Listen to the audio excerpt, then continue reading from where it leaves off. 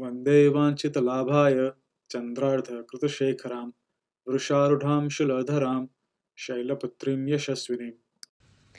On the first day of Navratri, let's talk about ShailPutri, who is the first form of Hindu goddess Durga. The word Shail means mountain and Putri means daughter. So ShailPutri is the daughter of the mountain. As per Hindu mythology, ShailPutri is believed to be the reincarnation of Sati, the wife of Lord Shiva. She is depicted riding a bull and carrying a trident and lotus in her hands. She is also known as Parvati, Hemavati, or Sati. Shailputri is worshipped on the first day of Navratri and is considered the embodiment of the power of Brahma, Vishnu, and Shiva. She represents the earth element and is associated with the Mooladhara chakra or the root chakra, which signifies stability, grounding, and security.